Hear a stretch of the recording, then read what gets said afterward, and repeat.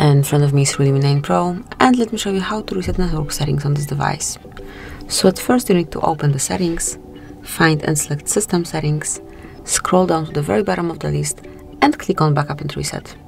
Here under Reset Phone, you will be able to find Reset Network Settings, so mark it, then provide your fingerprint ID or pattern, whatever you are using to log in, to actually not log in but to unlock your device, and then tap on Reset Network Settings. Wait a couple of seconds, and that's it. As you can see, it has been completed. So this is it, that will be all. Thank you for watching. Please subscribe to our channel and leave the thumbs up.